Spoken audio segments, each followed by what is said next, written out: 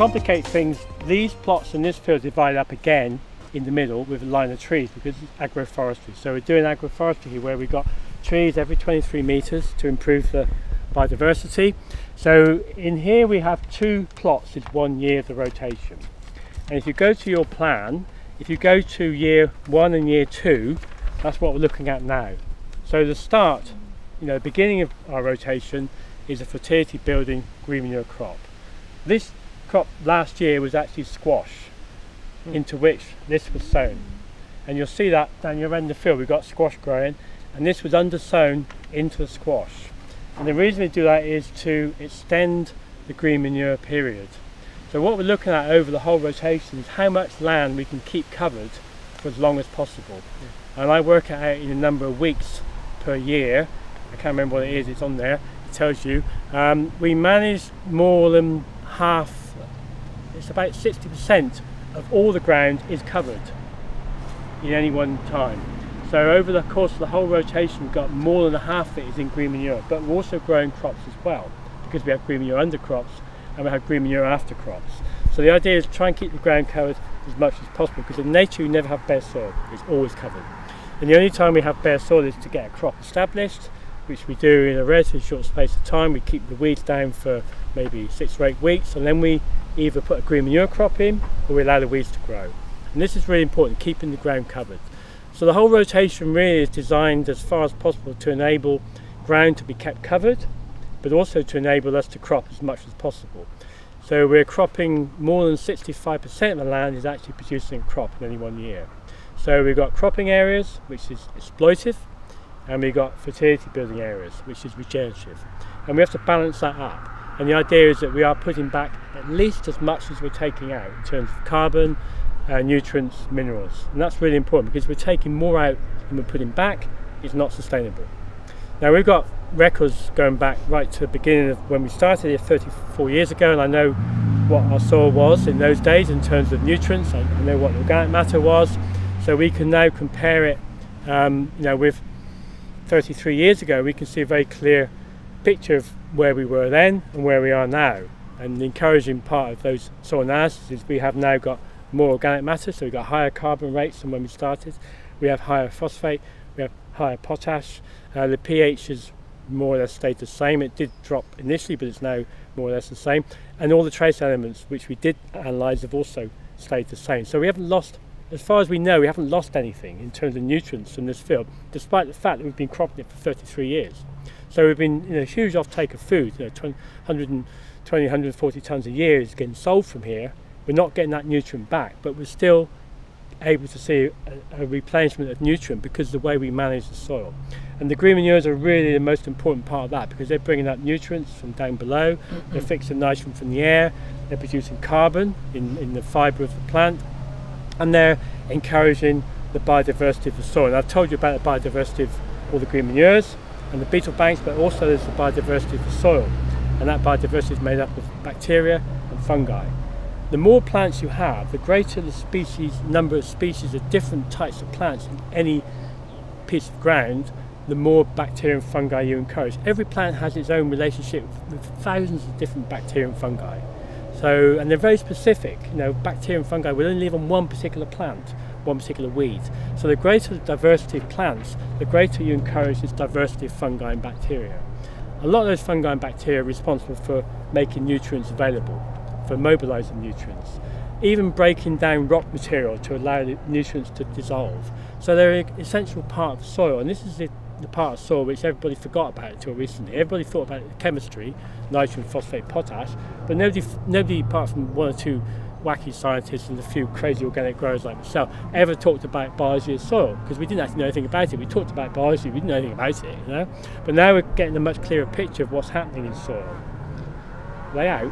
He's checking. I was just going to say that. Or else they're out. I hope they're not running through our cabbages. I found quite over there. Yeah. So this biology, this biodiversity, is not just about the things you can see like the earthworms and the predatory wasps and the beetles and the wasps and the flies and all those things. It's also about all the stuff you can't see, tiny microbes in soil, little nematodes, fungi, things which are often invisible to naked eye. This is the important part of what we do, which is a biological functioning of the whole system. And this is how we maintain nutrient levels, but we have to manage it in the right way, and the green manures are really a big part of that, which is why we have this elaborate rotation. It's to allow as much as possible of our land to be growing green manures, to be regenerative rather than exploitive.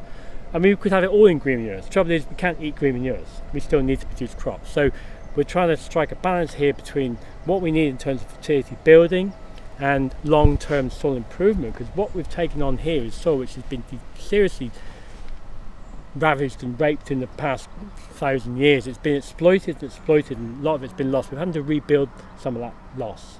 So we're at a point in time when the soil is in a very poor condition, despite the fact it had been organic before we came here. It hadn't been improved at all. It was still very infertile soil. This is grade 3 land. This is not horticultural land at all. It's no conventional horticulturists would even look at this. They would laugh at this. You can't grow stuff in here. This is building rubble, you know. So we've had to improve what is actually a pretty poor soil and make it fertile. But even poor soils can be fertile. Okay, it's inherently poor. It's stony and it's not that great, but it can be made fertile, and that's what we've done over quite a long period of time. And knowing what I know now, I could do it much quicker. This has been quite a learning curve. But we're at a point now where I'm really confident in the soil. It's capable of producing a range of different crops of reasonable quality, of quite decent yields, in some cases in very high yields compared with conventional, as good as conventional crops. So we're quite happy it's been working, and the rotation is really a key part of that. And what you're looking at here is the green manure which went into this was only sown a year ago, in fact a year ago this week. It's been cut only once. There's a lot of wildflowers, and you can still see some of them poppies and things, but there was 20 odd different wildflowers sown here. But what you will see is a lot of chicory, and the chicory is there for a reason, because it's really deep rooted. It's really good at exploiting minerals. It gets into the subsoil, it breaks up the subsoil, it allows, as the plant dies, which it will eventually, the channel it leaves is a really good exit for earthworms to move up and down, for water to move. You know, the root is an essential part of the soil. So the green manure is not what you see above the ground is the pretty bit. The bit you see below the ground, which is the bulk of it, the biomass, the real biomass of green manure is below the ground, not above it. Hundreds of thousands of little root hairs. If you add them, if you space them all out, I don't know if somebody works out, you know, it's from here to the moon and back or something, half an acre. I mean, it's a ridiculous number of linear meters in one plant. So that's all part of the whole system. So what we're looking at really is detail, incredible detail, and I don't understand half of it. I just know it happens. You know, this biological activity in the soil is what drives our system, and it's the biodiversity in both the soil and above the ground that drives that. So biodiversity is the key, it really is. And this is something we've only learned in the last few decades, really. I mean, you know, most farmers, a lot of them still haven't learned it. You know, they're still trying to get to grips with this idea of biodiversity. What biodiversity? That means weeds? Yeah, you have to let some weeds grow, you know, because they're important in terms of bringing in the right sort of biological activity. So this is just a part of the rotation. So the next two plots were all in squash last year. It's looking really nice at the minute. I mean, I don't want to mow it just yet until the flowers are finished, but when the flowers are done, it will get mown. I don't care about these flowers setting seed. I have no paranoia about seed bank at all, because we've got millions of seeds every square metre already. And what we're doing, we're introducing some of the weeds that would have been here. So part of this mix is actually also a flower mix. So we're reintroducing wildflowers, which would have been here in previous arable systems and been driven out by mostly by cultivations rather than by herbicides, because this has been organic for a very long time. I can hear a gate going over there. Yes. Did you check? Yeah, it's yeah. We'll move on. I think there's people coming into the... This is just one of many species, and this is sweet clover. It's hugely productive. It has a most beautiful smell to it. It makes lovely honey, apparently. Very deep rooting, very extensive rooting. But every one of these plants, and this is lucerne, and then you can't see very well, but down there's red clover and white clover. They all have different flowering periods, and when this is cut, the others come on. You can see red clover. They've all got different root systems. They're all doing different things in the soil. You know, this one's really deep. This one's much more extensive. They're exploiting different soil levels and encouraging the bacteria and fungi live on this, don't live on this one. Well, they might share, but this would have separate bacteria and fungi to that. This one may have bacteria and fungi which only live on this plant and no other plant anywhere in the world. This is how specific they are. And the biological investigation of what goes on in soil has only just started to look at that. The interactions and the possible combinations of different bacteria and fungi are mind-boggling.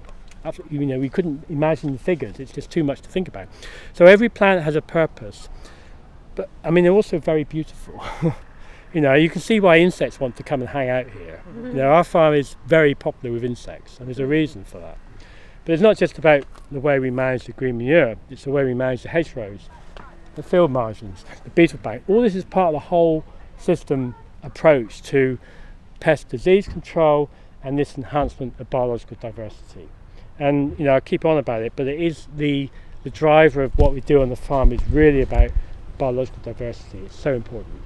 And the crops are, as I said earlier, really just a byproduct of this.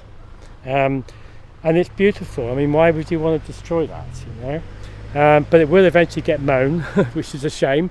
But when I mow it, I leave strips unmown because I don't want to kill everything, because mowing will do some damage to this insect activity. So we leave strips unmown and they'll get cut next time. So we alternate. We never cut a whole lot in one go. It gets cut in different stages to encourage this biological activity to remain. Are you right, Charlie? Or? Yeah, it's just a walker's closed sheep again. Right, move on. Cornflower here. This is just one of the wildflowers. The wildflowers didn't do very well this year because what happened, they all tried to flower in the winter and it was very warm. They all tried to flower in December and January, then the frost came and finished them off. But normally this would be a carpet of wildflowers. There's about 20 species, but I've never managed to find more than 10. Some of them never seem to work. But this is something we've reintroduced, and this flower would have been here hundreds of years ago. And we just brought it in really to try and replace what has been lost, because we just feel that this diversity is really important. This will have specific insects that live on it. There might be a particular caterpillar that lives on it, But we've also got two rare arable weeds, none of which I can remember. Well, Fluellen, round-leaved fluellen. Yeah, which we haven't seen for a few years. It's disappeared. Yeah, well, we left it in. We stopped hoeing it when we discovered it was rare. Then it took over. It will come back. This is the other thing about rotation. Every year you get a different weed. So every crop will favour a particular weed, which is fine. We don't have a problem with that at all. So you can see the weeds change as the rotation goes through. It's not just about fertility, but it's all about keeping those weeds in the system. So Fluellen will come back at some point. You have a field madder as well, which excites we have field madder, that's right. Yeah. We've had quite a lot of this farm of ours is one of the most heavily surveyed farms in the country, probably. We've got all sorts of data emerging. We've got lots of trials going on. There's been a couple of flora surveys done here, and I think there was 65 species of flower and plant at one point in the survey. That was only done once. So if you came back every month, you get different things. But I think it was 75 species, which is pretty good for a field which is in permanent sort of cultivation of horticultural crops, which is actually quite demanding. Horticulture demands a huge amount of soil fertility in order to maintain it. Horticulture is very demanding on soil structure because of lots of movements of soil, lots of traffic, lots of different crops, lots of changes. Whereas arable farming is much less demanding. So to see that we've got this very high population of wildflowers is really encouraging. It makes us think we are doing something probably about right. Yes, and there's pink chicory as well. Yeah, interesting genetic variant, isn't it? Yeah. So this is the same. This is actually year one. These two plots are year one of the rotation. And we're going to look at the same, which is year two. Right. So the next plot is year two. So that's been in for longer. You can see the difference. The flowers are much thicker in the second year crop.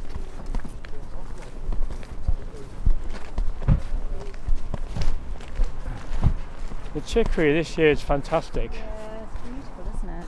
If you come in the afternoon, it's all closed up. Yes. It all goes in. Yeah. At a very specific time, I think. So this was mown in the spring. You can hear this some days. It's not so good today, but some days you can hear it buzzing with activity. These two plots, this is year two of the rotation. one of these is actually a trial plot, but we're looking at compost application. So what we're applying here as part of the rotation we're doing, we apply wood chip compost. And that goes on twice during the 2 years of green manure. So year 1 it goes on, and year 2 it goes on.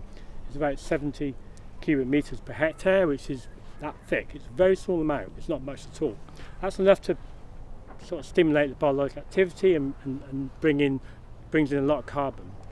The earthworm population at this point will be very high, and we've got earthworm counts going on. We've got wonderful people who come here and count earthworms twice a year, and we've got figures of around 10 to 12 million per hectare, which in terms of 1 square metre is about 1200 per square metre. So if you were to dig up that much soil from 1 square metre, you get 1200 earthworms. It's a staggeringly high figure.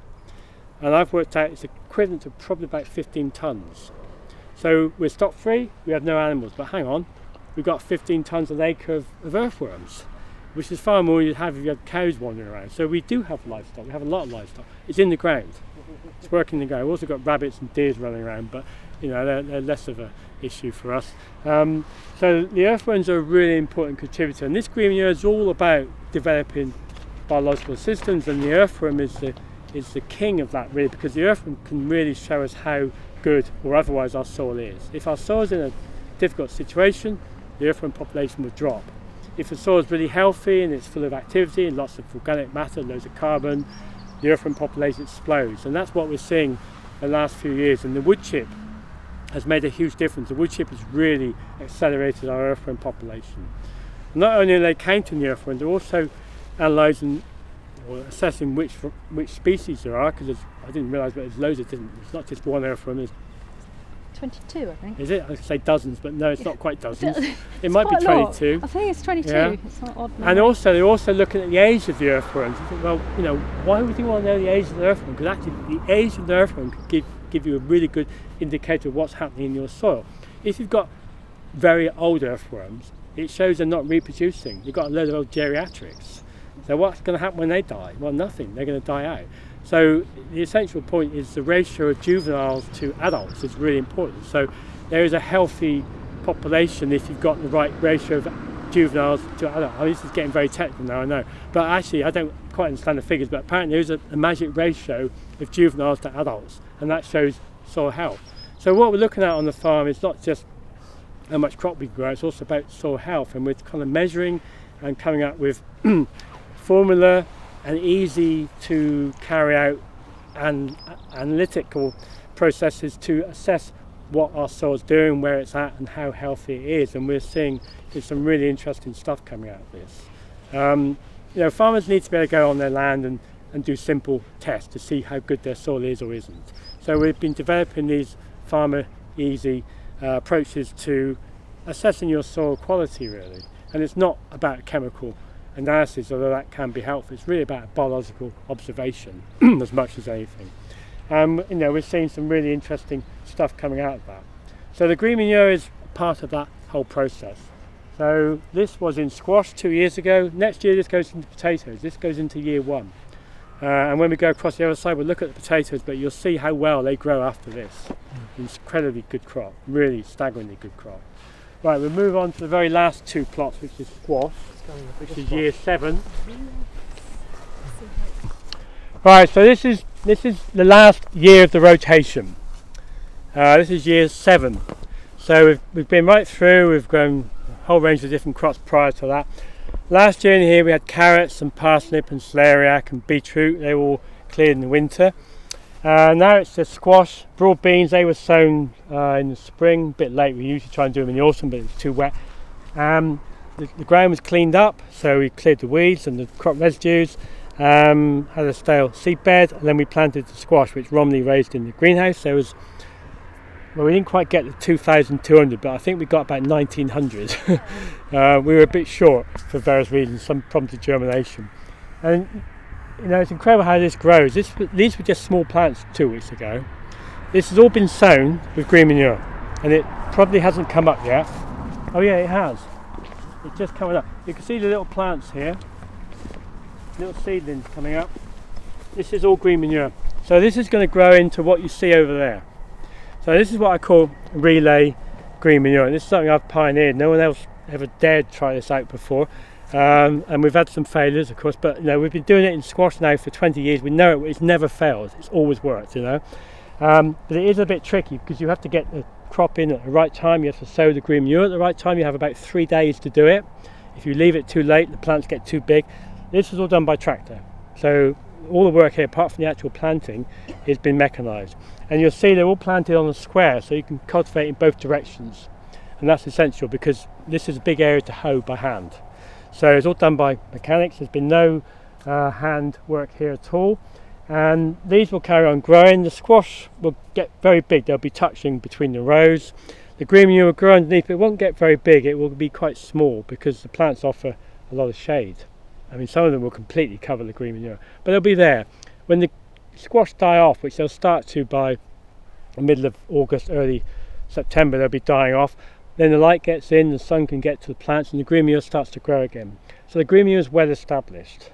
If we didn't do it now, we wouldn't be able to do it till next spring, which means this would be bare in the winter, which is bad news. I mean, bare soil is not good at all, So particularly this soil type, because this can flow quite easily with water. So the idea is to keep the ground covered as much as possible, and this green manure, which includes all the clovers and the trefoils, also has the wildflowers. So next year this will be doing nothing, but when I say doing nothing, it's actually doing the most important part in the rotation, which is fertility building long term. So we're building fertility now for the next 2 years, which is going to keep us going for 5 more after that, without bringing anything in apart from a bit of wood chip compost. Same over here, this is all squash. We've got different varieties. You can see some are already flowering. That's the Halloween pumpkins flowering already, really quick. They've only been planted for 3 weeks. I mean, it's a picture of health actually when you look at it. I mean, this is 33 years of continuous vegetable growing without any inputs at all other than green manures and in the last 10 years wood chip. And this shows what you can actually do on, as you can see, on pretty poor quality ground. You can actually hear this soil. When we're cultivating with machinery, it has a sound to it. And as you go out the field, the sound changes, because at the top it's pretty almost stone free, it's beautiful. As you come down, it gets more and more noisy, We have a steerage hoe. Somebody has to sit on the back. You've done it, Charles. You've heard the noise. Yeah, it's quite noisy, isn't it? So it's very noisy soil. I call it noisy soil. The soil between the stones is actually really nice, but it's the stones that kind of degrade it really. And if it weren't for the stones, it would be probably grade 2 land, which would make it a whole lot more attractive to other people. I probably wouldn't have got it. So, so in a way, it's kind of fortunate. The stones actually do have a benefit. They also help to drain it, and also they ensure it warms up really well in the spring. This soil warms quickly. We have the earliest potato crop anywhere in Oxfordshire here. It's really early. So it's not, it's not the best soil in the world, but it's doable. I mean, what it does show is you can manage quite poor quality soil. You can make it fertile and you can make it productive. It doesn't have to be top quality land. Okay, it would be easier if it was. If you had grade 1 land, it would be easier, but it's not essential. We can still do it. Our yields might be a bit higher and slightly lower cost. This is rough on machinery, this stuff. Yeah, rough on your, it's time really rough on machinery. It's rough on your hands as well. But it does produce a crop on land which really, in official terms, is not classed as even arable land. It's grassland or tree land. That's the classification. It's grassland or tree land. It's not even cereal land. Although it did grow cereals the year before I came here, it wasn't very good. This field in total is 7 acres. I say each year of the rotation is just under 2 acres. The trees, they're coming on nicely. They're going to be part of the whole system, so some will be coppiced, some will be pollarded.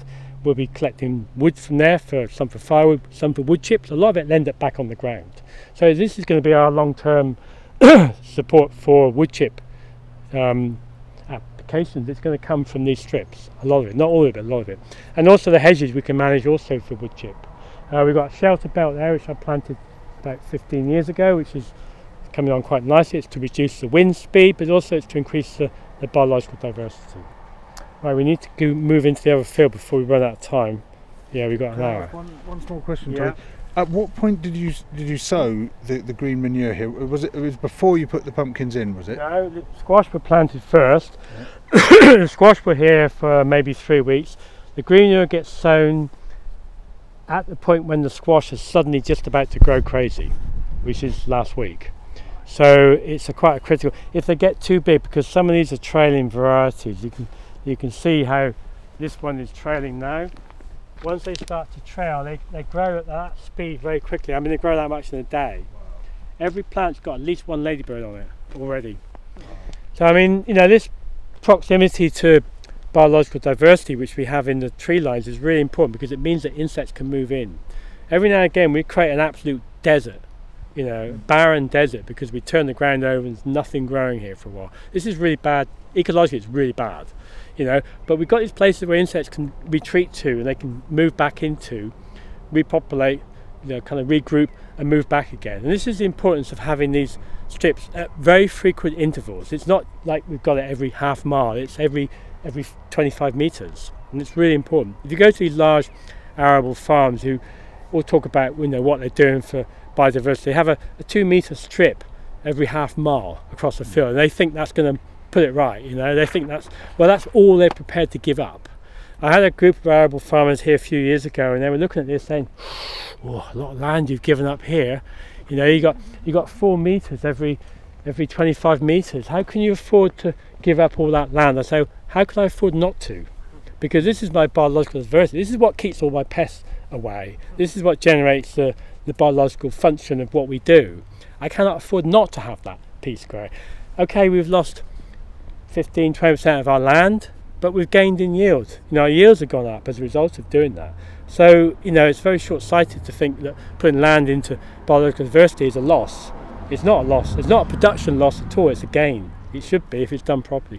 So this integration of biological diversity, I think, is essential, and a lot of farms do it as a bolt-on extra. It's not integral with the whole system, and it's having that whole system approach which is so important. It's not enough just to plant a few trees in the corner of the field and think that's going to do your biological diversity a lot of good, because it doesn't. On its own it has no purpose, hardly any purpose whatsoever. All this needs to be connected up, and it's this interconnectivity of the hedges, the beetle banks, and even the strip we leave around the field uncut. We leave a 1 meter piece that doesn't get cut. That's to encourage biological diversity, to increase the wildflower population, because it gives a bank, a reserve for insects to go. So when I do create this desert, as I have done here, you know, for 6 weeks this is empty of anything. You know, it just gets cultivated to control the weeds. You know, biodiversity can move back really quickly. And the only got to look at the squash, everyone's got ladybird on already. So we know it's working. You know, insects don't want to move very far. They like to stay close to protection. Right, we're going to go across to the other field.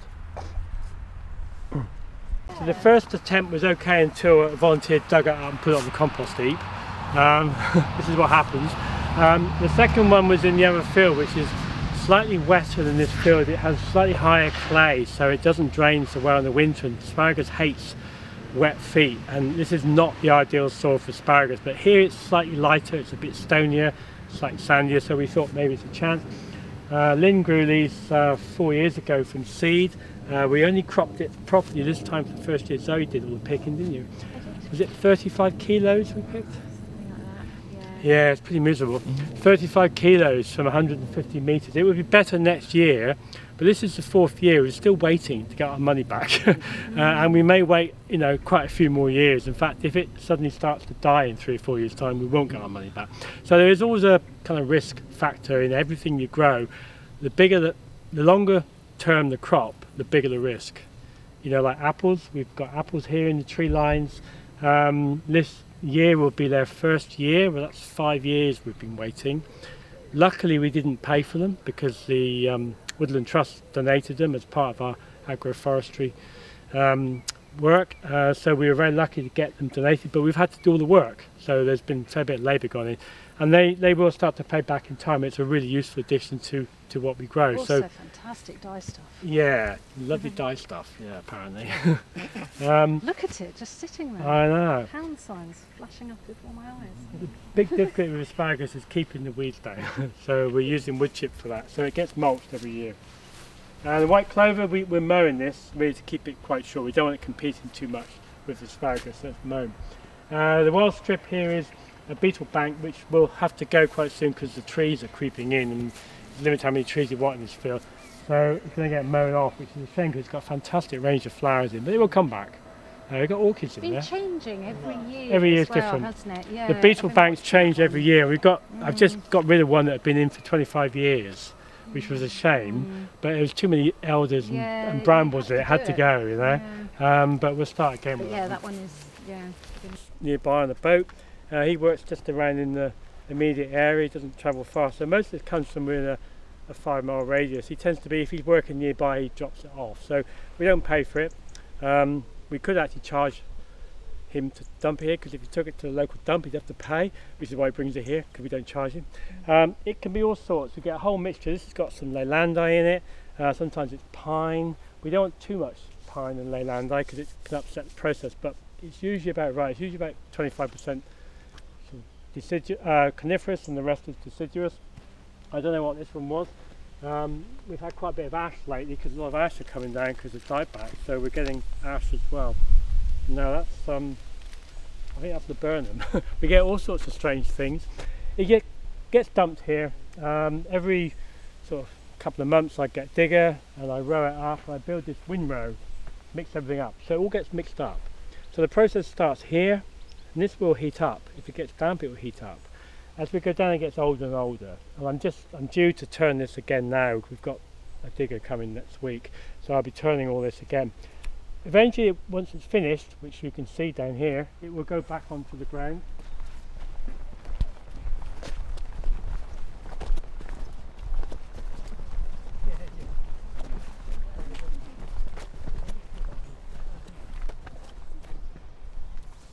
This is sort of near enough ready. In fact, this is good enough to spread on the fields. The problem is we've got a lot of spuds which need composting again, you know.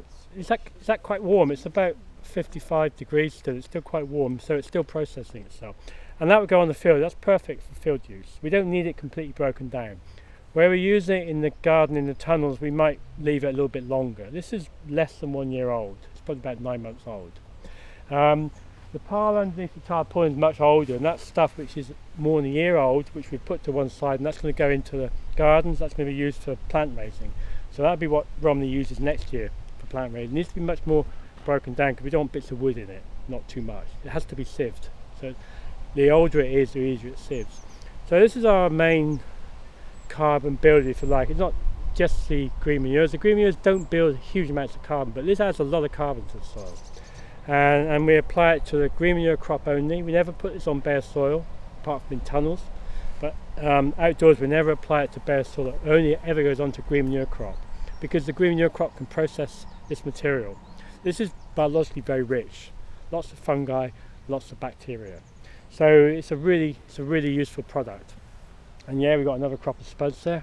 I mean these will have grown in just a few weeks here because it's so warm. You know, this gets very warm. You can get potatoes growing here in the middle of winter. And we have used some of the heat for plant raising one winter. We had a go at raising plants on this in January, which worked really well. And that was when it was minus 15 degrees.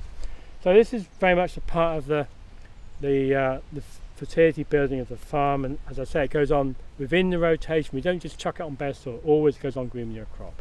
So if there is any wood, you get bits like this. If you turn that into soil, that will rob nitrogen for a long time, but if you leave it on the top, it will disappear by the action of earthworms. This is still very much carbon. It needs to break down into more simple usable forms that the soil can digest. If you put too much of this on, you cause lots of trouble. So if it goes on the surface, it doesn't do any harm. Squash, that's only been there about 2 weeks. That will flower and produce some odd looking squashes because it's not true, it's a cross of something, you know. Right, we're going to go that way. Heavily influenced by spaghetti, presumably. Yeah, the spaghetti squash often get into the genes of these things, you know. They have that shape, yeah, but some horrible colour. Nasty Yeah? torpedoes. Yeah. Yeah.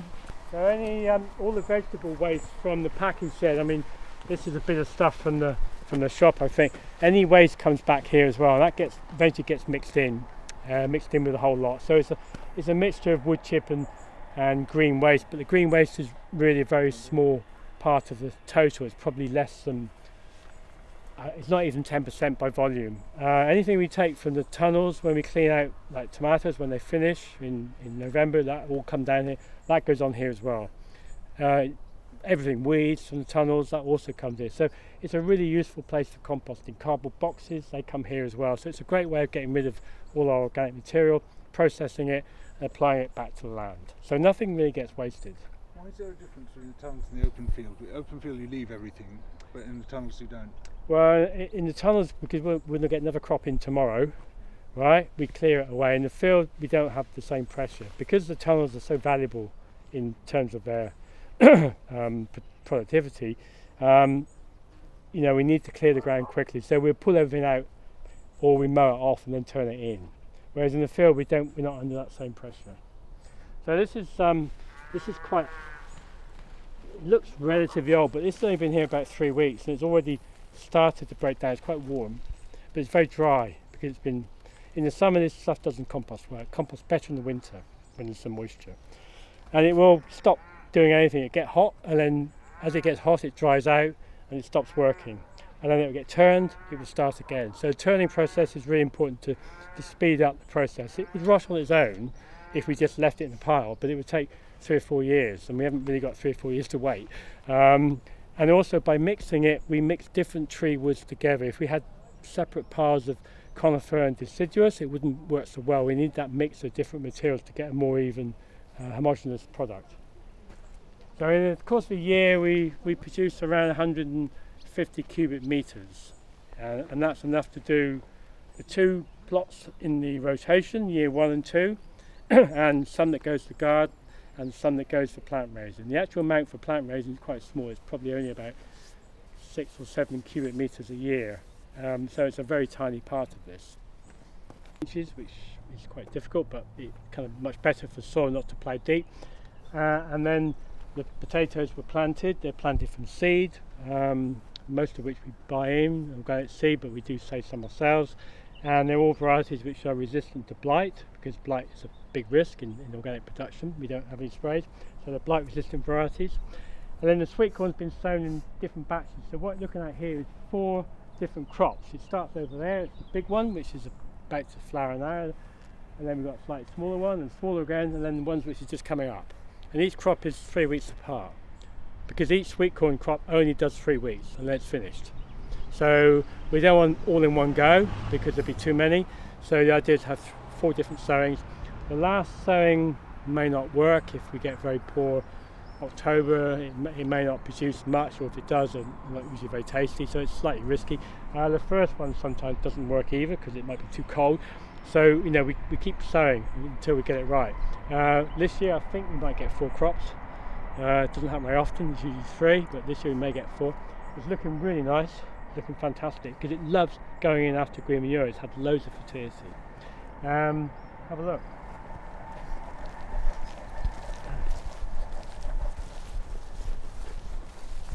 So the first 8 rows are separate from the other. There's a gap there where the seed drill ran out. This is the thing we use in machinery. You don't know what's going on when it's behind you.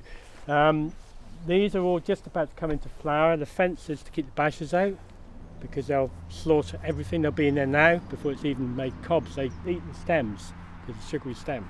They eat a lot. This will be undersown. It should have been done by now. It hasn't happened yet, but this will be undersown with a green manure. It'll be an overwinter green manure, so it'll be here until next spring. So it's not a permanent green manure, it's a short-term green manure. All of this will get undersown. We've got a couple of rows experimental of courgettes. I've never tried courgettes in the field, and they've been sown direct, so I put 2 seeds in. They've all worked pretty well. So it's a bit of a trial really to see if it's possible, because it's much less work than plant raising, and also it gives us a later crop. And then there's more sweet corn beyond that. And this has all been done by tractor. We have seed drills on tractor, apart from the courgettes, which I did by hand. So it's sort of semi-mechanised.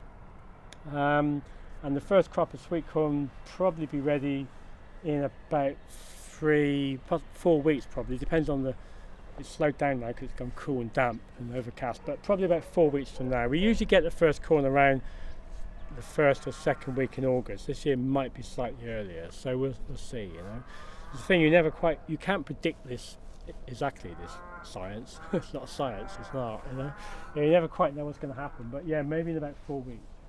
Spuds. So this is still year 3 of the rotation. It's the first crop in the rotation. There was about 20,000 seed put in there. This is such an easy job, it's unreal. You wouldn't believe how easy this is. I mean, once you've got fertility, the rest of it kind of looks after itself. There's been no hand hoeing there. There's been one very quick hand weeding, which, did you do some of that? Took half an hour. Took half an hour. That was it, and it was pulling docks, a few docks, and that's the only job that's been done by hand. I think we did it before you, so. Yeah, we've done a pass over this. You did a pass as well, so there was 2 passes, about half an hour each time. Well, add that to the 5 hours I've spent, 6 hours I've spent on the tractor. That's all it took. So the ploughing, the power harrowing, the planting, and the inter-row cultivation, which I did on my own with the tractor, was about 7 hours work. That's all it's taken so far. The big job is picking them up. You know, this is the easy bit. Now we've got to get them out. If it's anything like last year, and it's looking like it might be, but you should never count your chickens before they hatch, but it looks like we may get a similar yield to last year. From this area last year we harvested 27 tonnes, which was a staggeringly high yield. It really was. Even by conventional standards that would be good. So if it was only half that, I'd be okay with it. You know, that would be all right as well. So we might end up with 20 odd tonnes of potatoes here. We've started digging them. We're getting 12 sacks to a row, I think. I think it was 12 or 16 or something. The white one here isn't actually quite ready yet. The red one has come earlier. We've already taken 6 rows of earlies, which we started in May, which is the earliest we've ever harvested potatoes. And now we're on to main crop. This is a variety we haven't grown before, so we're not sure about this one, but they're great big fat white things, aren't they? Have you seen them? Have you had a look? I'm going to pull one up. They probably won't come out very well. Oh, wow. And if you think it's been raining, look how dry that is. Look, dry soil. And everyone tells you it's been raining all week. No, it hasn't. You know, it's been damp. It hasn't been raining. These are due for irrigation because they are getting very dry. That's not all of them. There'll be a few more in there somewhere. Yeah.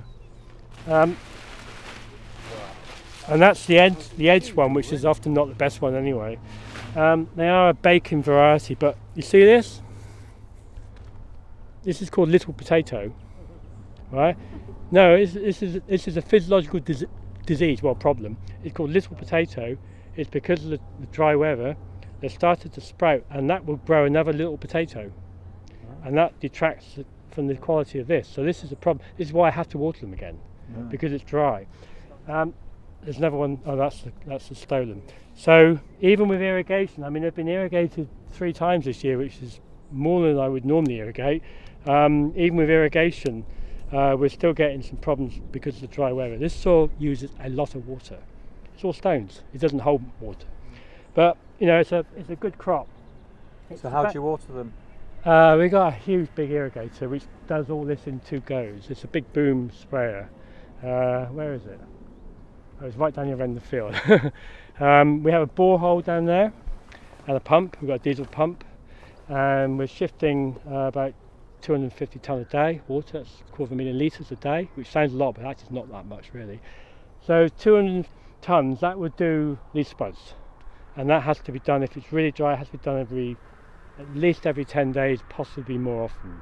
Depends on the temperature. I mean, if it's really hot, a lot of that water will disappear almost as soon as it hits the ground. This is the problem with irrigation, is that you lose quite a lot to the atmosphere. Ideally we'd do it at night, but I can't because neighbours will complain there's a tractor running all night, and also there's things go wrong, I'm not around middle of the night to deal with it. You know, irrigation's a lot of hassle, it's a lot of work. It doesn't take long to set it up. I can set this up in half an hour or more, and then you have to keep coming back and checking it. So it's something you don't do until you really have to. But without irrigation we wouldn't have this. You know, given that we only had 2 millimetre of rain in the whole of May, that's 2 millimetre, that's that much. Whereas this crop needs 75 in May. We didn't put 75 on because that's a lot, but we put 50 on. So we're not even irrigating up to the capacity that perhaps conventional growers would. Conventional growers would have irrigated this twice as often as I have. So we're not really irrigating for maximum yield, primarily because we'd have to check, well, it's complicated, but we'd have to change the road distance, everything would have to change. We'd have to have different tractors, they'd go further apart. To get the yield, we can't do that because it conflicts with other crops. So we kind of settle for a reduced yield, which means reduced irrigation. If we irrigate too much, we'll get green potatoes like that, because they'll start to push out the side of the ridge. So it's a fine balancing act in putting enough water on to keep them healthy and not regrow, or too much that encourages big potatoes which end up green, which you have to chuck away. So I think we might have hoed them. Did you hoe them once? No, these haven't been hoed. Yeah, somebody hoed them quickly, yeah. But most of the work's been done with tractor, and they're pretty clean. But from now on, I don't care about the weeds. The weeds can grow from now on. It's not really an issue.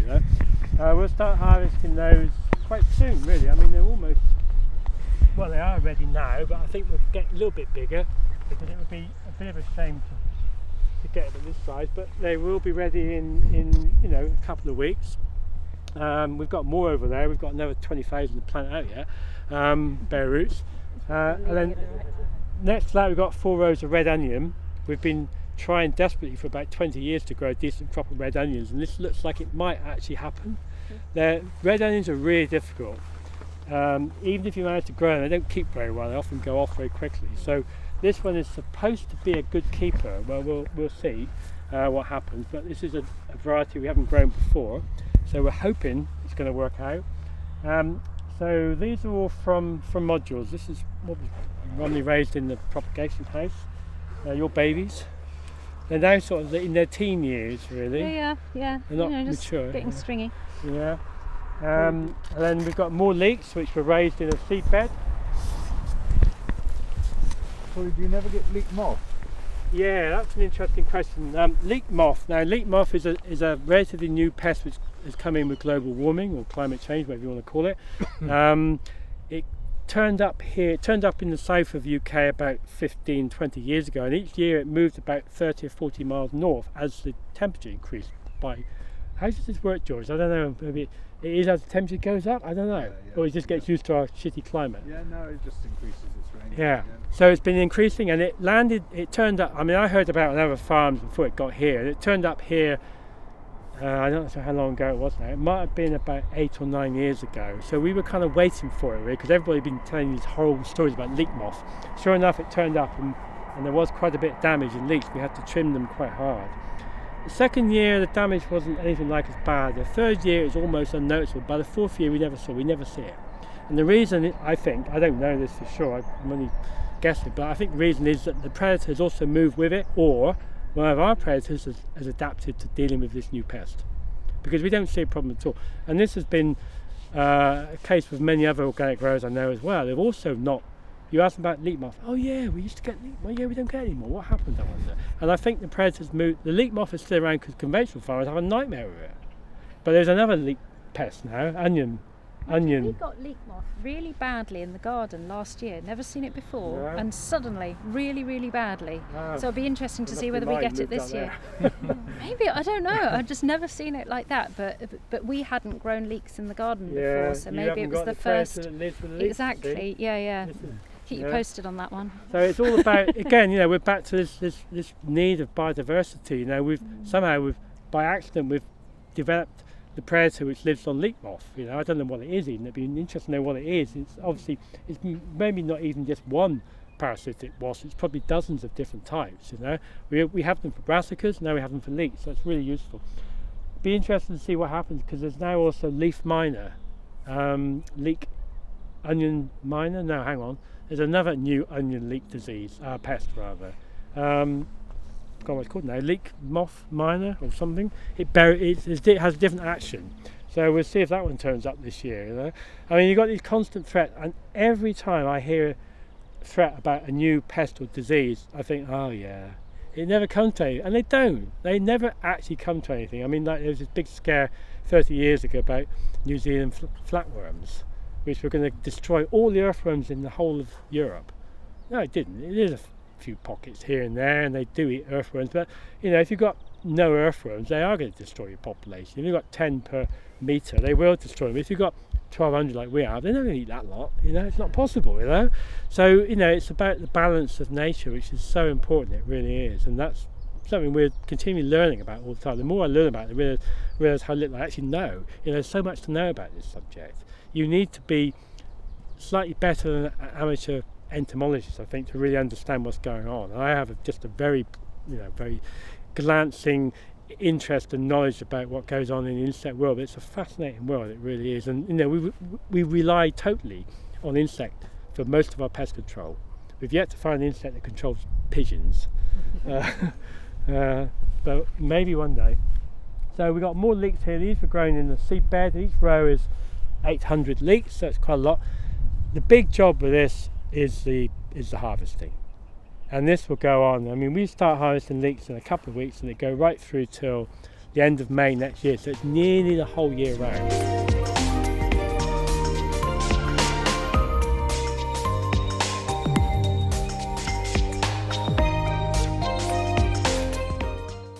The end of May next year, so it's nearly the whole year round, and it is hugely labour intensive, and it's no more labour intensive here on a small farm than it would be if you worked on a 2,000 acre vegetable farm somewhere down on the down in east of Berkshire, where they grow huge areas of leeks, and it's all done by hand.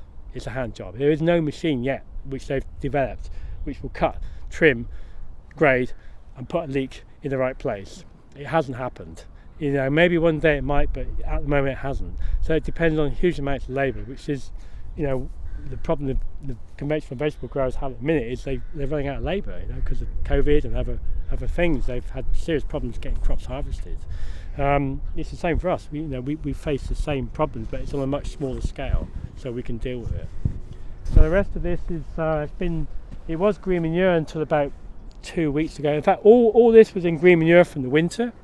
And it was this section here was green manure till about 2 weeks ago. I just turned it in recently, and that's in preparation for more leeks, which we have in the garden. They'll be planted out quite soon, and then there'll be a few rows of spring onions sown at the very end, which will give us a crop of onions. If it works, it never has yet, but it might do this year. Next spring, we're going to try and do it earlier this year.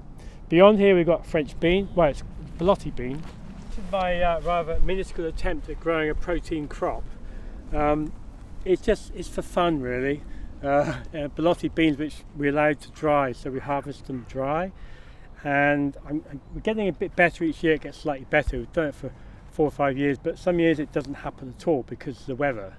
This is quite a risky crop, so if we get really damp August and September, they don't ripen properly, and you can't harvest them until they're dry. Well, you can, but it's a lot of work. They have to go into a dry building.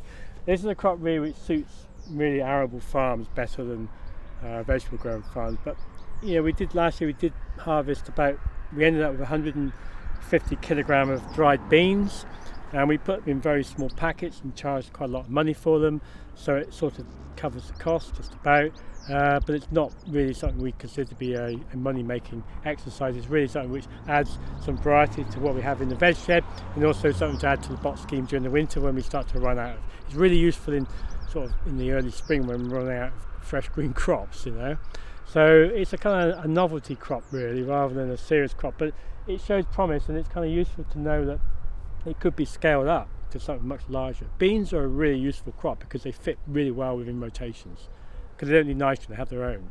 So it's a really useful crop in that respect. And I must say they're looking absolutely fantastic this year.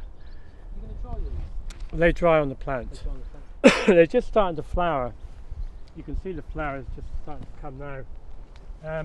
You only get about sort of 10 beans on each plant, and in a proper arable rotation, they would be closer in a row than this. They would be half that distance apart. I've done this because it suits our weed control system, but in an arable system they would be much closer, so yield would potentially be higher. But they're a really easy crop, and they have got similar sort of chances of success as soya would be in this country. So it's kind of marginal. It's not a guaranteed crop. In 6 years we've only really had 3 decent ones. Last year's was the best actually. This year they went in early, the earliest we've ever planted them. So because they were sown early, the chances improve. So it's about the sowing date. Previous years you can't sow things like this until soil temperature gets to about 12 or 14 degrees. And I'm measuring soil temperature because I can't sow this or sweet corn until we get to that temperature. And this year we got there earlier than we ever have done. Some years we don't get there till June, which is too late. So it's really about soil temperature. A lot of people don't realise how critical soil temperature is. If I sowed these at soil temperature of 13, 12 or 13 degrees, maybe only half would come up.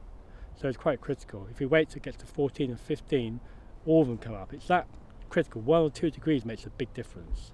And also, it was dry. If it suddenly rained, then your soil temperature drops and the seed rots. And this is how critical this is.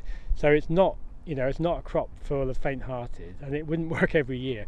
If you're in eastern part of England on sandy soils, you have a better chance than you have here. This is not the ideal place because the soil is not sandy enough. But yeah, it's a useful crop. Beyond here we've got a beetle bank. These 2 beetle banks were sown about 4 or 5 years ago, so they're starting to kind of change into something else now. A lot of the original material I put in is no longer there. There's still some, but it's changing. There was originally 20 odd flowers, and there's still 20, but they're different flowers. You know, they've changed. The wild carrot seems to be taking over in places, and the chicory loves this site. Chicory loves it here. They're both the same. They're both the same mix, but they've now got different flowers at each side. If you go and look at them, there's a variation from one to the other. So, you know, things develop differently, even though it's only 3 meters between them. The grass bit here is a road that takes us down to our irrigation. We have a borehole which I put in down there. So the irrigation is from groundwater, which down there in the winter is at ground level because the River Thames comes into that field. So we're literally on the edge of the floodplain, and occasionally down that end of the field it does flood where the trees are, which I planted for that reason. I planted as willow because of flood. That goes underwater most years. In fact, this year it was this deep underwater. So we have a borehole there into the chalk water table, and we have a license to extract that for irrigation, and we have a pipe running the whole length of the field, buried underground. It comes up here, goes under the road into the next field. So we have a complete system of irrigation, which we wouldn't be operating this field without the water. It's quite this is a really, you know, we're in a dry part of the country. It's not like you guys, you get 40 inches a year, you know. We only get 22 inches on average, you know. It's half the rainfall we get in Manchester, and only half the number of days as well, although it's been raining every day for a week, but only like this amount. So it is dry, and we would never be able to operate this as a financially viable unit without some form of water input. Right, this is year 6 of the rotation, which is all bar the last one. So next year is going to be what? Right, this is all root crops, and we put these towards the end of the rotation really because root crops are not hugely demanding of fertility, and our original thoughts were that fertility would decline as we go through the rotation. The further we get away from the long-term green manure, the less fertility we would have, and that's what all the sort of soil boffins would tell you, and all the people that have done work on farms would tell you that, and we believed it, but actually it's not true at all. What we have found that when we get to the end of the rotation, we have just as much fertility as when we started at the beginning, which actually is really encouraging because it means we are able to maintain fertility right the way through rather than having huge peaks and troughs of nutrients. We're not in this situation where we've got massive nutrient one year and none the next. We're keeping it pretty level. However, it's in the end of the rotation. It's at a point where there might be more weed problems because the weed problems build up as you go through the rotation. And it's prior to squash, so it kind of works quite well. So we've got leaf beaten chard. There was 2 rows of spinach, which we only picked once, 1 week, because that's about all you do pick spinach for in this country. It gets too hot, so we picked it for 1 week. It's now been cleaned up, and I'm going to drill 2 rows of perpetual spinach in there, which is much easier to manage. And then this is our second sowing of carrots. You saw the first one in the tunnel. These were sown quite early in April, earlier than I would normally sow them because the soil was warm. Remember I told you about soil temperatures? It affects carrots as well. So we were able to get an early start this year, which is a big help actually. These are ready now, although we don't need them just yet. We're still using the tunnel. They'll carry on growing for another week.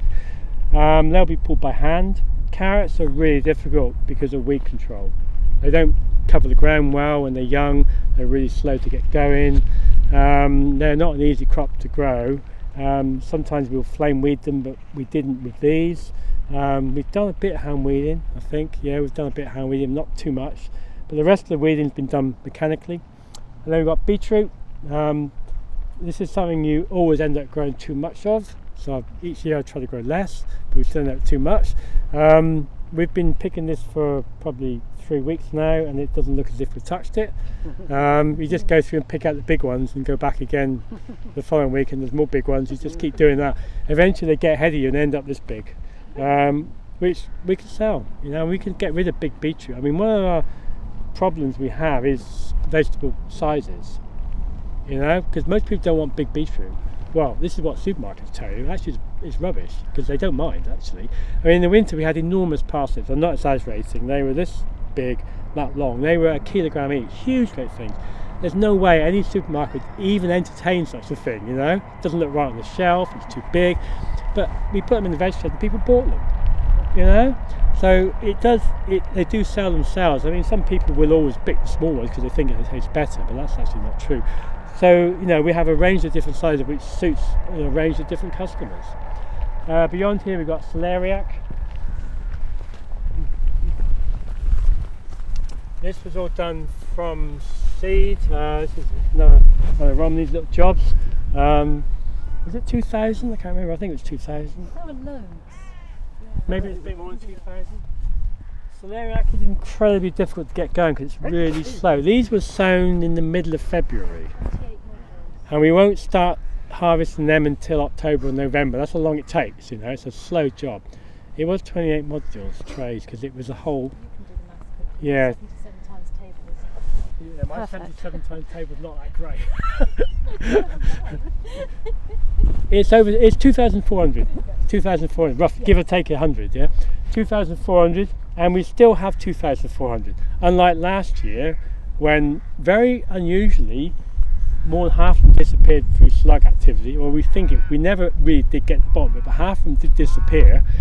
And then Romney, bless her, grew some more, and we planted them, and then Francis, bless him, managed to mow them off with the irrigator one day that went completely crazy and lost them all, and had to be salvaged out of the mud and replanted. They had a really bad time. They did make it in the end, but they were small. This year, you know, you should never, I tell people never count your chickens, but actually they do look really good this year. They love this sort of weather, damp and cool. This is their climate really, damp and cool. If it goes dry, we have to irrigate pretty regularly because they hate dry weather. It's a bog plant, it lives in bogs. That's where it does best. So celeriac, and then beyond that we got parsnip. These were drilled direct. And there's 12 rows. We're trying to not go for 1 kilogram each parsnip, so we've drilled them much closer this year, try and get size down a bit. There's 2 varieties there. The first 2 rows is my own seed from 2017. We had a bit left. I put them in just to see how they do, and they've done really well. And the rest is fresh seed. They've been steerage hoed by machine. That's the person sat on the back with the big hoe, doing 2 rows at once. And then in time I'll be ridging them up. All the crops in the field end up on ridges eventually. Beyond that we've got chicory.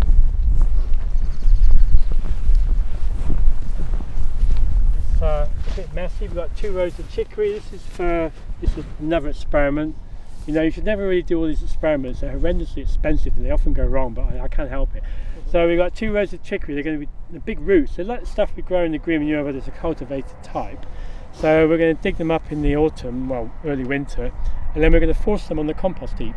We're going to put them under covers, and you get this white called chick-on. You see chicory, forced chicory, it's like a thing like that. They're wickedly expensive, I hope, because it's going to be a lot of work. But we're going to use the compost heap as a source of heat. So that's going to be our big sales point, yeah? No fossil fuel used in growing these, completely natural heat from our own sources. So it's experimental. They've just started to grow. The pigeons love them. I don't know why, because they're incredibly bitter, but the pigeons love them, and they got completely hammered for the first 3 weeks, but now they're growing faster than the pigeons can eat them, so they're catching up, and they will grow, they will get huge. They love the soil, so it's a bit of an experiment. Beyond that we got fennel. It's a bit thin at the end of the row here, but as it goes through you can see there's a couple of nice rows of fennel. This is also a trial. I've never drilled fennel direct in the field. I've got quite ambitious, I suppose you could say, with the seed drill what I can do in the field, because we would normally do these as plants, which you saw in the greenhouse, but we're doing it in the field, which is, if you get it right, it's much less work. It's a fraction of the time to do it. It does rely on really good weed control. That's the critical part, it's keeping the weeds down. Before they even come up, you have to weed control. Beyond that, we've got there's 8 rows of carrot, which I'm probably going to write off because it's too weedy. There's too much weed. We didn't get the seed bed right. We didn't flame weed them before they came up. So the amount of time we're going to make an assessment, or I am going to make an assessment in a few days, the amount of time to weed that by hand may be far more than the value of the crop. So we'll write it off. I've drilled again. I've done more sowing.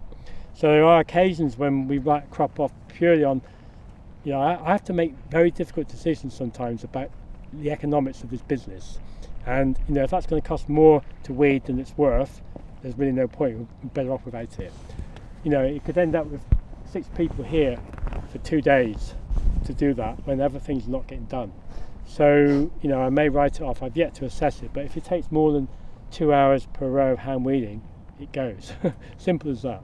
But I've already drilled it and we're going to get it right. We're flame weeded. So occasionally we use flame weeding as a means of weed control, particularly with carrots and parsnips we've done. This is pre-emergent flame weeding. So just before the crop emerges, like the day before it germinates on the surface, we flame it very quickly. And that kills all the... This is a technology we've had for 40 years. We developed it 40 years ago with some other growers. And it works really well if you get the timing right. If you get the timing wrong, you kill your crop. It relies on the fact that most weeds come up before carrots and parsnip, so you kill the weeds. In the ideal world, what we do, we have a stale seed bed first, and that's repeated shallow cultivations, and then drill into that. But it doesn't always work, sometimes because of weather.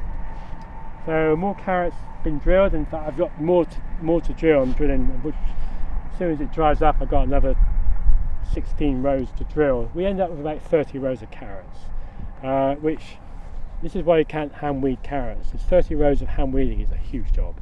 So we've got to get this stale seed bed right. Beyond there, we've got beetroot again.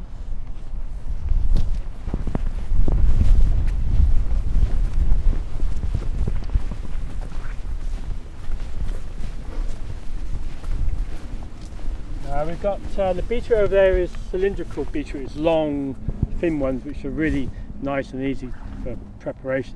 These are round ones. One is a red and white stripy one, and the other is just a red one. We like to have different varieties because it keeps people interested. So they were drilled, direct drilled just 2 weeks ago, barely 2 weeks ago. We've been through once with steerage hoe the other day. We'll go through again. We won't expect to do any hand hoe or hand weeding on that. Beetroot's really easy because it grows fast, and a bit of soil ridging up will control the weeds in the row, and once they're established they look after themselves. It's such an idiot-proof crop, beetroot. This is why we end up with so much of it. I was just going to say, look how many there are. I know. and when they get to a decent size, they'll be touching all the way down the row. There'll be a continuous row, they'll be touching the whole length of the row. But you see, compared with the garden, our rows are twice as far apart. That's the difference. So we make the difference in the row. We put them really close to compensate for that loss, because it is a lot of space. I mean, look at carrots. There's a huge amount of room between the rows, although it doesn't look it when they grow big. Why do you have so much room? Weed control. Oh, okay. I mean, if we had very sophisticated equipment and stone-free land, we would be growing 3 rows in a little bit wider than that, but it'd be 3 rows. So everything's to a modular unit. Everything's to a model of 700 millimeters. Because the tractor's 1400 millimeters, it's to fit the tractor. Everything fits the tractor. All the machinery is the same width for the row work. There's 10 or 15 different bits of kit for up and down the rows for different jobs. It's all like ancient stuff from the 50s, most of it. There's nothing new or very little. So it's to make better use of the machinery, really. That's why the row is that far apart.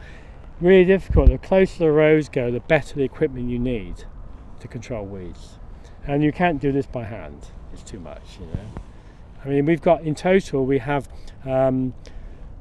it's 58 kilometres of row, so it's about 35 miles in total. If you added it all up, all the rows, it comes to about it's nearly 40 miles, nearly 40 miles of row, right? So it's from here to Newbury and back again. You imagine hand hoeing that. He's thinking about it. The bit you've done is quite a small area, really. This is, and we're small scale. This is small scale production. I mean, some people got 1,000 miles a row on a farm, vegetables. It's horrendous, really. Beyond here, we've got more carrots that have been drilled and more to be drilled. And then we're in 2 weeks this will all be full up, there'll be no space here. There was green manure here up until 3 weeks ago. This was only just recently cultivated. The last plot, which is year 4 of the rotation, is the brassicas. So last year we had potatoes down here. Right, this is all brassicas. So we had potatoes here last year, and it's green manured right through the winter, right up until the time we started planting these. So these were planted in April, about middle of April. So we've taken out strips of green manure as and when we need the ground. So I usually do it about 2 or 3 weeks before we actually need it, give it time to settle, clean it up. The cabbages got really hammered by pigeons initially, and then we had to crop cover them. So the crop covers are to keep the pigeons off, that's what it's there for.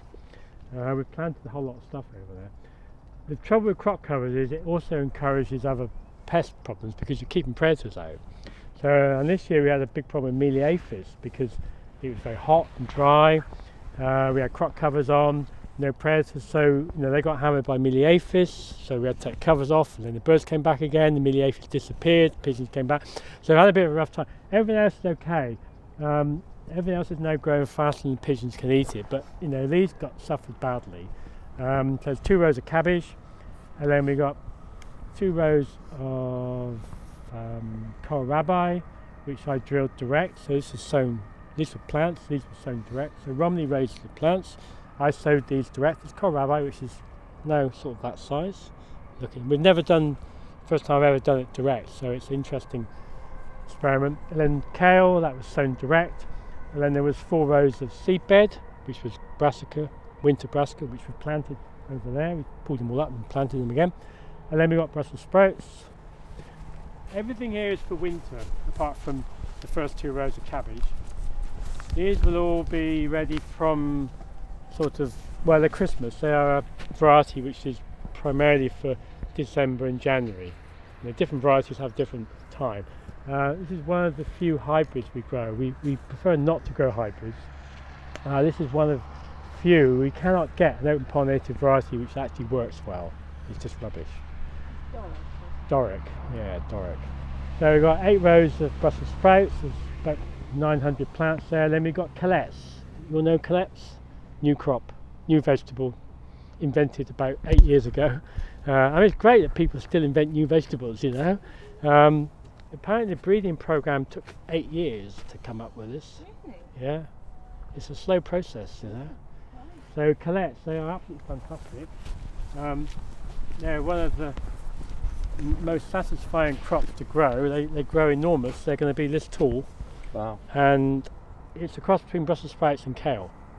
So it's like a little, every leaf node you get like a sprout, but it opens up into a kind of a flowery thing. Little tiny kale leaves are beautiful, absolutely fantastic, really nice to eat, really tasty, dead easy to cook. You just chuck them in, steam them for a few minutes, easy to pick, grows quite easily. They get potentially all the cabbage pests, but we don't really have too much trouble with that.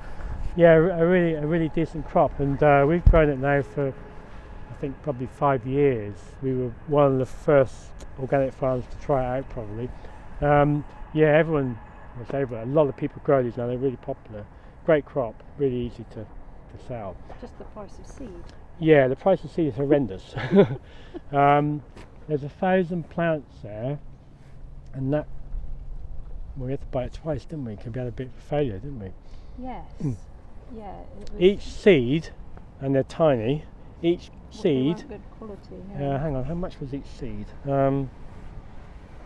It's £150 a thousand, so each seed is 15 pence. They weren't great. And they weren't great. I mean, it doesn't sound much, 15 pence for a seed, but we bought 1,500 of them. It's really expensive. Whereas Swede, you get $1 million for that money. It's completely different. They're really expensive. They are, and they're not hybrids. These are open pollinated. Yeah. I've since discovered. Really? Yeah. I didn't realise that. Oh. Well, I thought they'd mixed all the different hybrid varieties together, but no, it's open pollinated, so we can save seed. That's interesting. If we've grown enough. Because it obviously just had a hard time last year. Well, the seed was rubbish, and I should have complained, which I didn't. You tend not to complain about seed because there's other things to complain about. Yeah. But yeah, it was pretty. It was just quality. Visually, not. You look at it and just think, oh, that's a lot of them were broken great. as well, weren't they? They were split. They've been badly harvested and badly graded. Yeah. I think. I mean, it might have just been the conditions that they were gathered. So yeah, price of seed for some things is quite high. I mean, the most expensive is cucumbers, which 70p a seed. Wow. Yeah. One seed. Yeah, one seed, 70p. But they're hybrids again. Why is that why you don't like to grow hybrids? It's not just the price, it's more about, well, there's several things, but firstly there's, they have total control over you in terms, because you cannot grow from them, you can't save seeds, there's no potential for saving seed. And also the upsurge of hybrids has meant that open pollinated varieties have been neglected. There's more money for seed companies to produce hybrids, there's much more money in it for them. And the open pollinated ones, which are easier to grow and are much higher yielding in terms of seed, have been neglected and they haven't maintained them as true varieties. So the quality of that variety has gone down because the hybrids are taken over. So that's one of the reasons for not wanting to have hybrids, is the fact they are neglecting, the conventional varieties. Seed is a complicated story and it's a difficult job, it really is. Growing seed is really hard. I mean, if we wanted to save seeds from these, we'd need to leave at least 40 or 50 plants, and we'd have to leave them until now in the field. So they're going to be right in the way, so they'll be right in the middle of the onions. I tried it this year, I did leave some, they had to go because they were right in the way, And now we have a weedy mess there instead, It's really difficult, growing seed, your own. I mean, we do some beans and we keep some potatoes, and we have one variety of tomato we grow every year for seed, but it's really complicated growth. I mean, squash we can't grow, we've got too many varieties. So seed saving on farm is actually a very, very difficult thing to do properly. You end up with poor quality. So we kind of let the specialists do it and end up paying the price, and I don't actually mind paying for seed, to be honest, I mean, it's good value. I mean, 15p a seed, but we got £1 or £2 worth of crop there on each plant, so it is worth doing. Beyond here we got more kale. We've gone with a lot of kale this year. Kale's suddenly become really popular. And these were plants that were grown if you remember, in the garden we had a few rows of kale in the tunnel.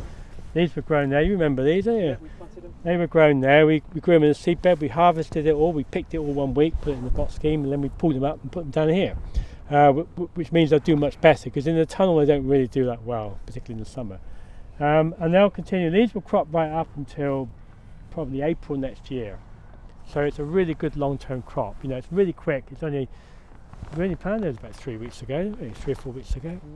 So it's a really quick crop, and we have started harvesting again. We've taken quite a lot this end. These two here were planted a week later, so we haven't cropped them yet. There's a pick in there now. And then we've got 2 more rows of cabbage. This is a seed bed. These are going to be pulled up and planted over there, where we've got a few rows empty. And the rest of this right up until almost the end of, the 2 crop covers. This is all cauliflower, and there's 4 varieties here, which gives us a spread of production from, depends on the weather, but hopefully from the middle of October through to about Christmas. But that can go completely wrong, depending on the weather. I mean, one year we had some in Christmas that weren't meant to be ready till April, because it was too warm. So you're never quite sure, but ideally, they will give us a spread of crop over pretty much most of the winter up till Christmas. Beyond that, you can't have cauliflower because it's too cold, they freeze. So, if we get heavy frost, we could lose this, but we haven't had much frost damage on cauliflower for the last decade, really. It's quite unusual. So it's slightly risky, but not as risky as it was. These are all hybrids as well. See, most of the brassicas, we cannot get decent open pollinated brassicas. This is where most of our hybrids are. The sprouts and the cauliflower. And that's about it. And 1 variety of cucumber and 2 varieties of tomato. The rest are all open pollinated. So yeah, these are looking really nice. These were only planted, Romney grew these were modules. These were only planted just over a week ago. We've been through with steerage hoe once. They're just starting to get established. The birds have left them alone. We could probably risk taking the other covers off now, because they're once the plants are established, the covers come off. We only keep covers on for probably, well, hopefully no more than 3 weeks, because of the problem of other pests becoming an issue. Then beyond there we've got some winter cabbage, which was the seed bed over there. So in total we've got, I'm trying to make a rough estimate, we've got about 40,000 plants here which have been raised, either as, no, about 30,000, either as bare root transplants or as modules. And then the rest is drilled. We've still got to drill some some black radish. We've got some swede down there drilled. So this is everything for the winter, really. This is our kind of winter. I mean, most of what's in the field is primarily winter crops. And we do start some now, obviously, but it's mostly for winter storage. You know, the potatoes we store, the squash we store, we'll get probably, depends on the season, but we'll get at least 4,000 squash. And last year we had nearly 6. And then we'll have the potatoes, there'll be the parsnips and carrots. So it's all what we call winter fodder, really. And it's, you know, it's the backbone of our business in the winter. You know, we don't have so much in the garden. We only have the tunnels in the garden, because the rest of the garden's tied up with green manures over winter. And then we have the tunnels, which are mostly cropping during the winter with salads. So it's all filled up with salads. What time is it? We need to get back for lunch. Yeah, we need to get back for lunch.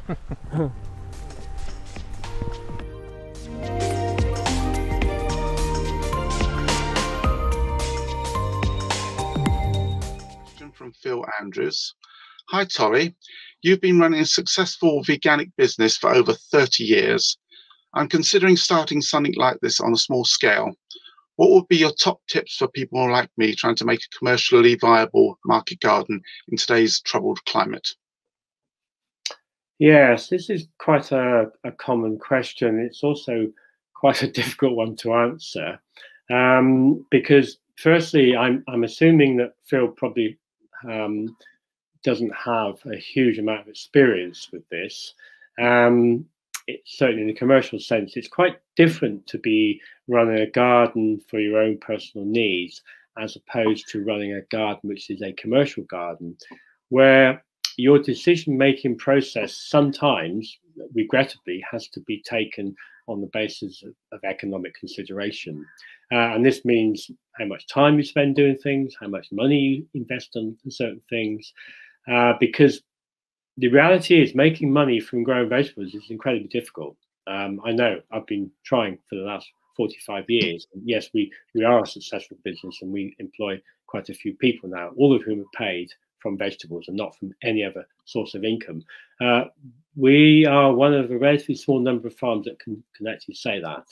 A lot of commercial farms are in some ways supported, and there's nothing wrong with that. I have no problem with farms that are supported by other means, whether it's government grants or whatever. I think this is a perfectly viable way to be running a farm. So the first thing really I would say in terms of useful tips is don't give up the day job too early, because you will need it. And if you can sort of have a part-time job, as I did for many, many years when I started, I continued to do woodwork. I'm a woodworker, and I was able to support the business by doing that. That is really important. It really is. The other thing which is really important is, and this may not suit everybody, but for most people, don't do this on your own. You need support. You need help, and you need somebody else to participate with this. In my case, it was my wife, my late wife Lynn. She supported me for the whole of our lives. I mean, we did this together for over 45 years until she died very suddenly a couple of years ago.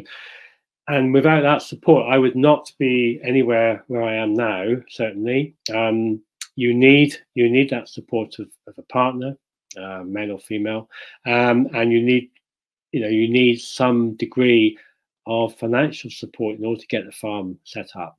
You will be spending quite large sums of money initially to get things going. You need equipment, you need tools. This is not something you can do on sort of a few quid here and there. You do need to think about the investment, and you need to get advice. You need to know how much you're going to spend. You need to know what equipment you're going to have. And another really useful thing to do is to go and work for somebody else, even if it's only for just a couple of 3 months, to get a feel of what's going on in a commercial situation.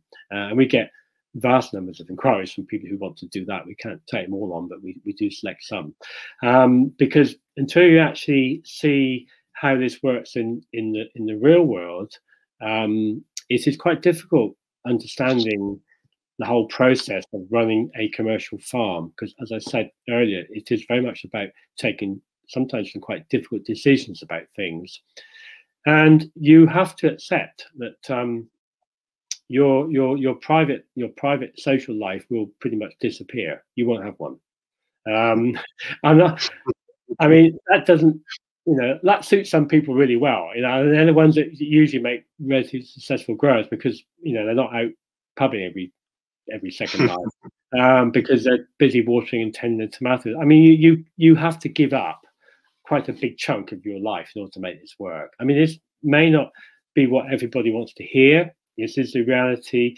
You do have to make some quite considerable sacrifices in the commercial sense, unless you have huge amounts of capital to start. If you've got huge amounts of capital, the whole thing's a whole lot easier. It really is. I mean, if you can start out with, brand new polytunnels, new machinery, get everything you need, and pay someone who's maybe has some experience, then it's relatively easy.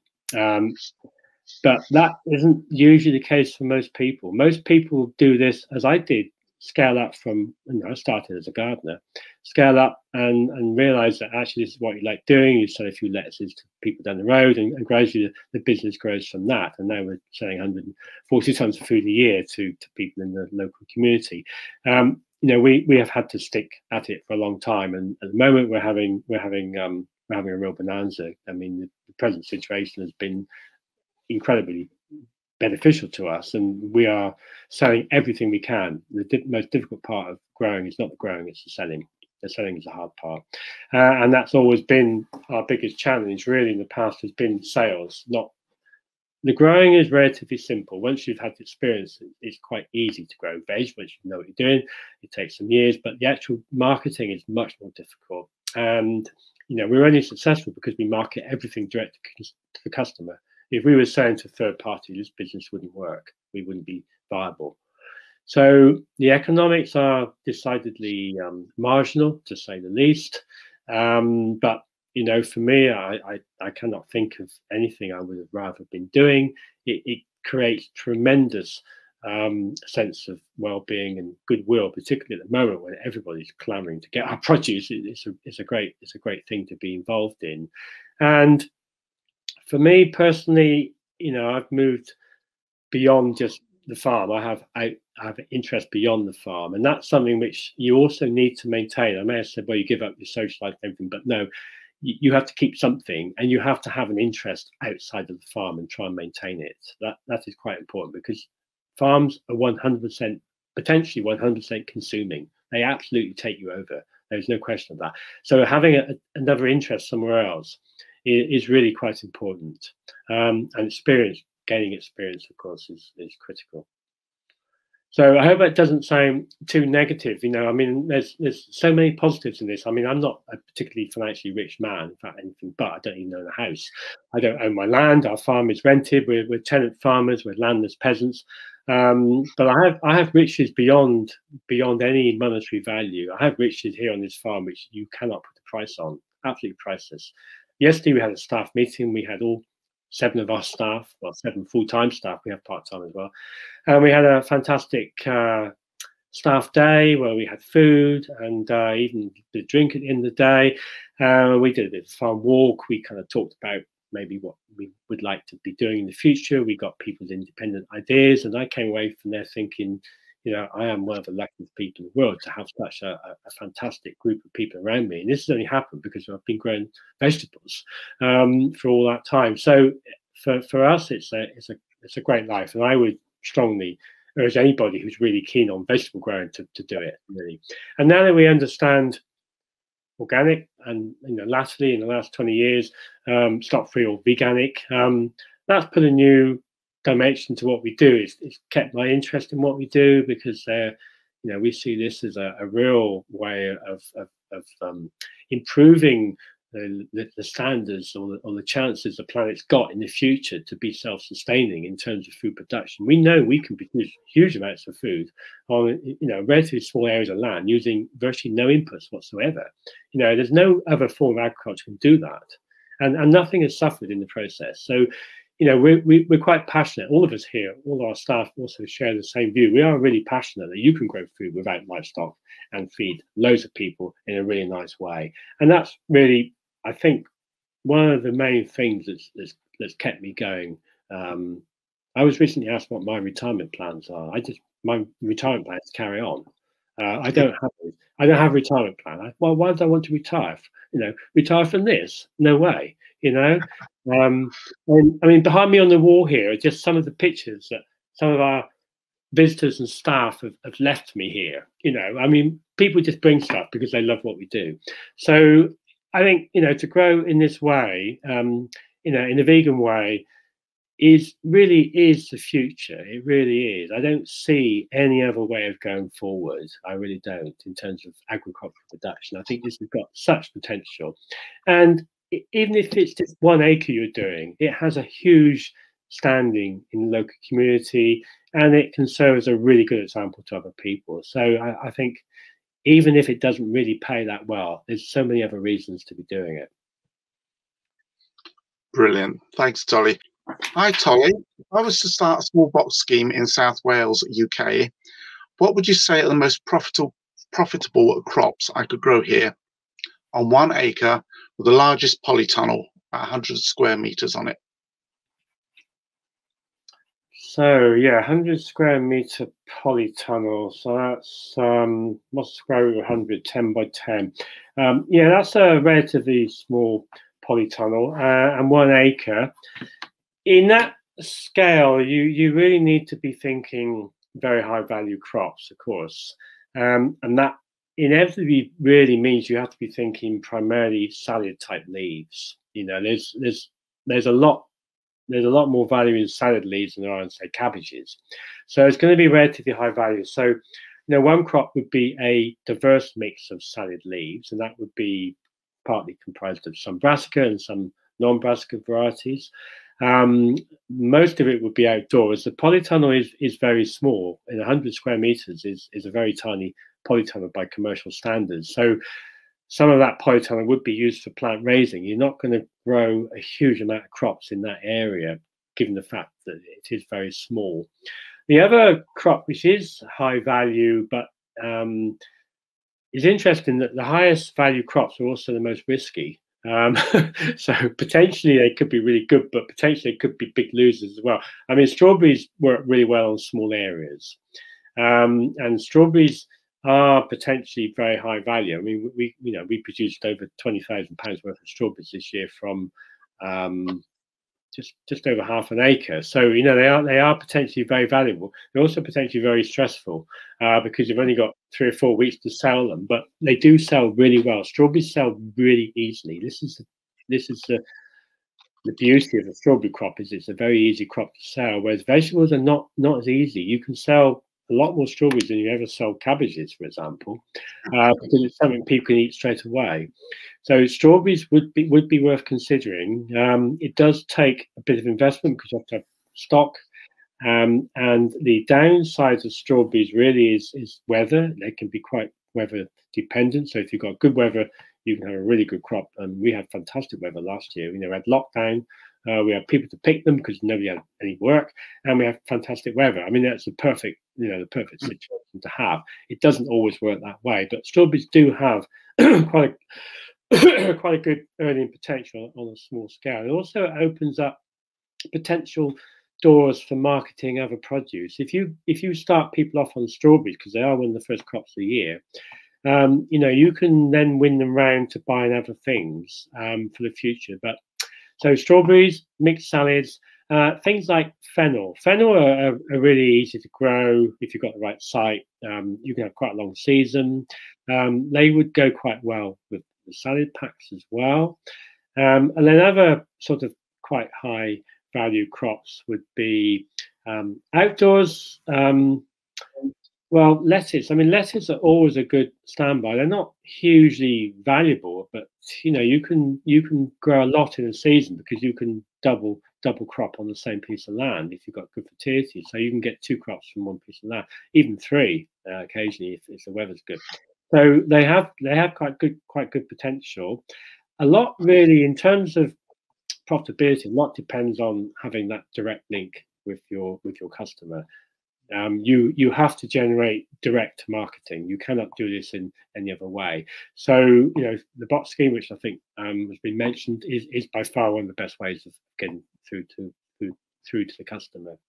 Things like potatoes, carrots, onions, not worth growing. They're too cheap. You have to have much higher value crops. In the tunnel, which is quite small, but tomatoes take some beating in terms of value. They are high value crop. They are relatively easy to grow. You can get quite good yields, and cucumbers also. But given the size of the tunnel, which is very small, it's not really practical to mix cucumbers and tomatoes in the same tunnel. They need completely opposite treatment in terms of ventilation and humidity. So cucumbers and tomatoes in the same tunnel, not a good idea. But tomatoes on their own, really good. But you have to have a rotation. So you can only grow tomatoes in the same place 1 year in 4 or 5. So you have to have other crops to go with that. But yes, it's never easy recommending the best value crops to grow in a small area, because so much does depend on the way the crop are to be marketed. But direct marketing is obviously absolutely essential. And again, a lot depends on the soil type. You need to know your soil before you even venture into what you may wish to grow on that particular site.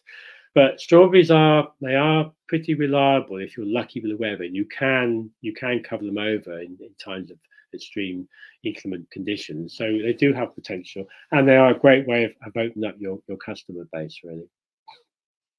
Nice one, thank you. And the second part of that question was also, what should I avoid because they're too much trouble for the value? Well, I think I probably mentioned that. I mean, potatoes, just don't bother growing potatoes. They're a hell of a lot of work. For £1 a kilo, why bother? It's quite, it's a very small return for a crop. I mean, we grow 25, 30 tons a year, and for us, it's one of our better paying crops because we've mechanized it. We don't really do, apart from harvesting, there's very little hand labor. But on a small scale, things like carrots, onions, potatoes, staple crops are not worth growing on a small scale. They have no value hardly at all. We managed to produce on an acre perhaps 20 ton of potato, which is an exceptionally high yield, and that's worth about 20,000. This is about £4 a square metre, and that's a really good crop. So £4 a square metre. If you've only got an acre, you need to be thinking in much higher value than that. So staple crops are not worth growing at all. Things like cauliflower take up a huge amount of room. I mentioned our cauliflower we lost £2,500 worth. That takes up an area of land which is 100 meters long and 20 meters wide. It's almost over a quarter of an acre, nearly half an acre. So it's quite a big piece of land, and that's worth £2,500. So it's a relatively low value crop. You need to grow quite a lot of it to make it work. So staple crops are definitely out. You need to go for higher value salady type crops. Spring onions are okay. They're worth quite a bit. And all the salad leaves are high value. Fennel, celery, if you've got really good land, you can grow celery. That's quite a good crop to grow as well. So you are aiming for mostly leafy green crops rather than root crops. Are definitely not really valuable. People do grow them on quite small scale, but they often grow them primarily to make up a rotation. And this is the other thing about choosing your crops. You have to think about a viable rotation as well. So sometimes you end up growing crops which are not particularly valuable just because it occupies a space within the rotation to make it a viable rotation. Brilliant. Thank you very much, Tolly. This is quite encouraging, actually. And, some quite well-known people are sort of starting to get involved in this. So it is, it is quite heartening that this is beginning to take place. And in a way, this is partly due to COVID again. I mean, everyone talks about all the negative stuff about COVID, but there's also a lot of very positive stuff as well. The fact that I'm here now today is really as a result of COVID. We wouldn't be doing this otherwise. We wouldn't be doing this online presence. I wouldn't be reaching out to anything like as many people as I was. I mean, we do a lot of farm walks on the farm. Last year I only did 4. The year before I did 40. but and that's quite hard going actually. But each farm walk, there's only about sort of 10 or 20 people at each farm walk. I can sometimes do an online presence such as this and get to 100, 200 or even more people.